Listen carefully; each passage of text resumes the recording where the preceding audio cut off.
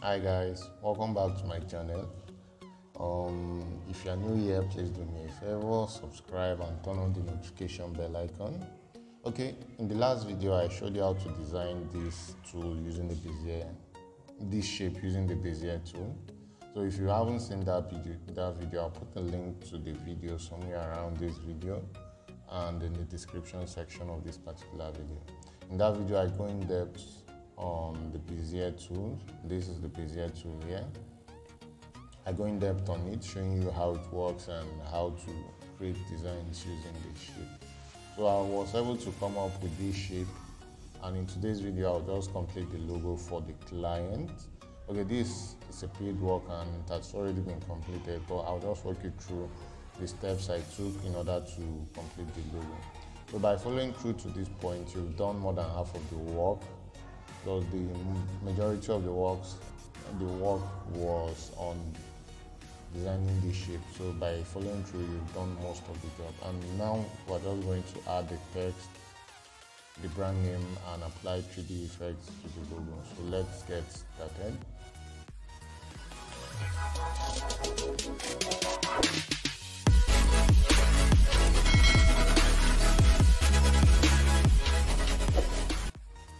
Okay, I'll just going to reduce this a little bit and add a shape.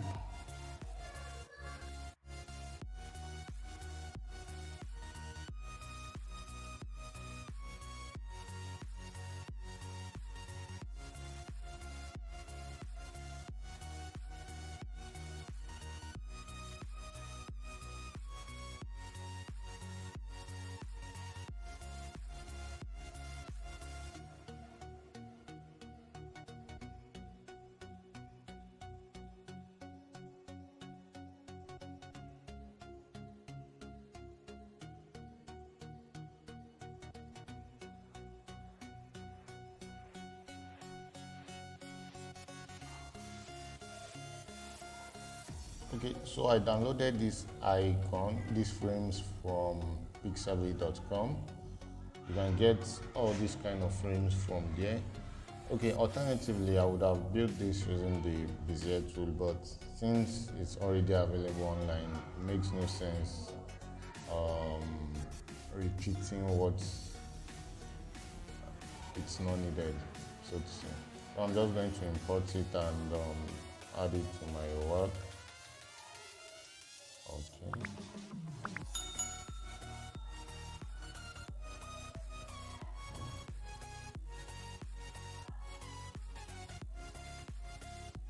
And I'm going to merge these two together and take it up a little bit.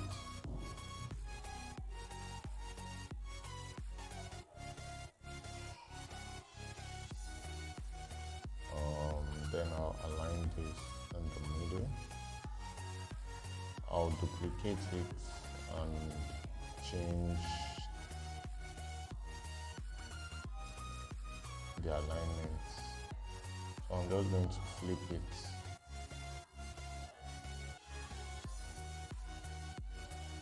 Yeah. Okay, so now I have these two shapes. They are equal in size, not really size. It's the same shape, one is just facing the other way. I would have just done like this. So there are different ways you could have gotten this.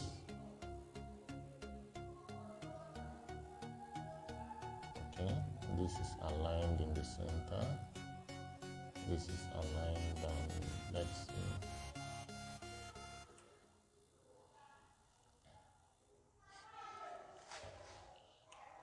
Okay, so after this I'm just going to write the brand name, and this is like a minimalist logo. I don't want to add details such as contacts and other details. I'll just write the brand name and the tagline.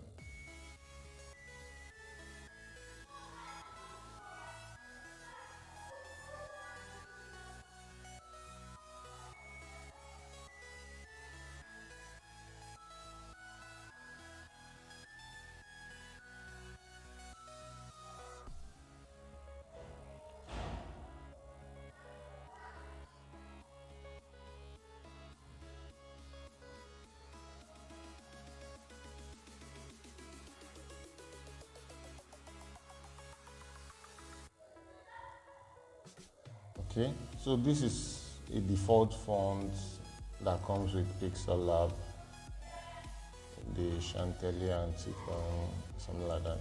So it's a default font, but I think it captures what I want for this brand, so that's why I'm using it.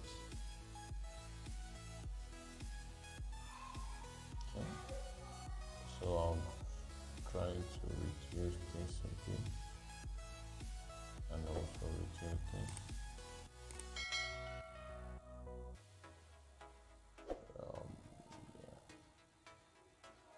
Okay, I'm just trying to get the shapes to be equal. Yeah, something like this. Okay, next up I'll just apply colors, then apply my 3D shape, and we're done with this logo. So before that, let me just merge, because I want to use a unified color for everything. I'll just merge all together, then switch up the color.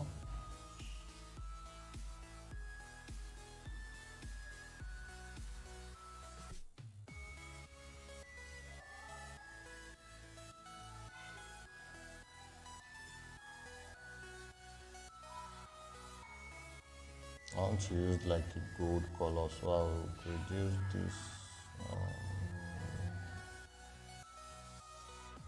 Okay.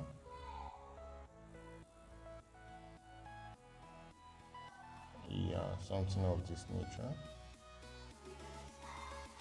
Then I'll reduce the size of this icon.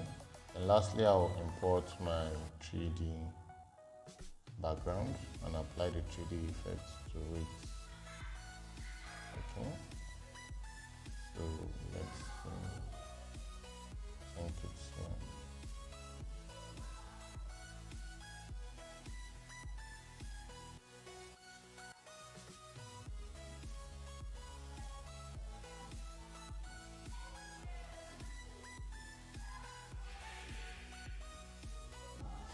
Okay, so now I'm going to change and apply emboss too. Okay, so this is a general issue that happens with Pixellab running on Android 10 and above. So to get rid of it, you just like increase the shape until it comes, and then you can take it down a bit.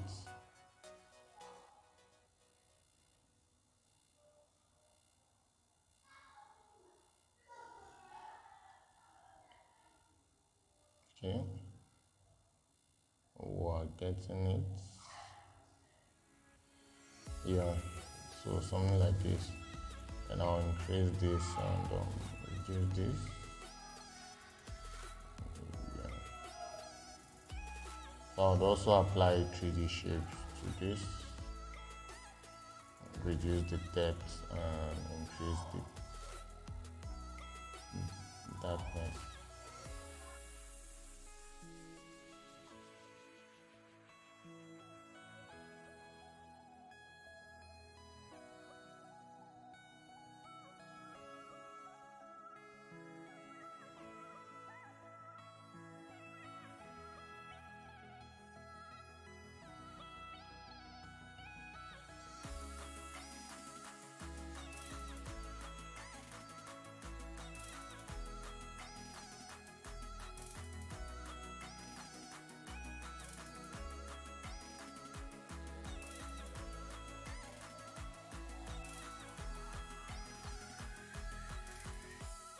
Okay, finally I will apply shadows to it to give it that 3D effect. I'll set the offset for the x-axis to be -5, the y-axis +2. Then I'll do something. If I save this, it will not bring out the shape how I want, so I'm just going to add this. This is like, should I say, creating a shape with these styles we have set. So observe this one, this inner icon, it's still using the shapes when I merged everything together, but applying this, it will convert this layer to use the styles are specified. So this is like a hack to get over the Pixellab issue on Android 10 and above. So if you run it like this and save your work, you would get your shape as you want. So I'm just going to apply shadows again to give it that 3D shape like effect. I'll reduce the opacity.